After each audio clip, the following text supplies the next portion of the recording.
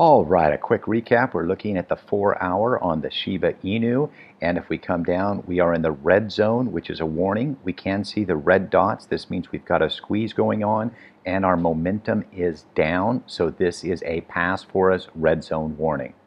We're now looking at the 2-hour time frame. We are in the red zone. Momentum is down. This is also a pass for us.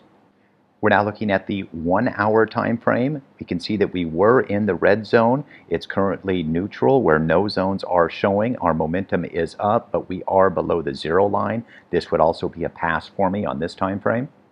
And our last one is going to be the 15-minute. Here we can see we are in the green buy zone. However, if we look at the price, we are below all of the different moving averages, and we would want that price to be above the moving averages. So this would also be a pass for me.